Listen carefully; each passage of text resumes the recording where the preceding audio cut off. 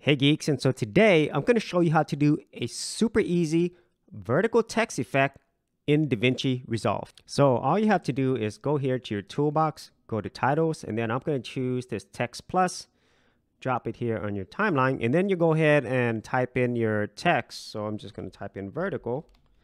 And as you see, here's the standard default horizontal, but Davinci Resolve gives you some really great options to change the direction of your text. So if you go down here, you see an option here called direction, and it is automatic.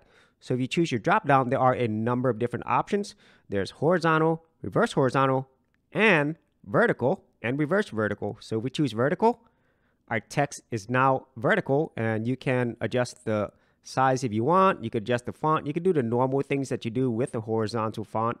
And you could also, if you wanted to, choose a reverse vertical. So if we go here and then choose reverse vertical, you could do that as well. And so that is all you have to do to create vertical videos in Davinci Resolve. It's really super easy because it already provides you this feature directly in your title options. So if you actually had any thoughts on this or any other ways in which you do it, be sure to leave in the comments area below. And if you did want to see more of my Davinci Resolve tutorials and tips, I do have an entire playlist.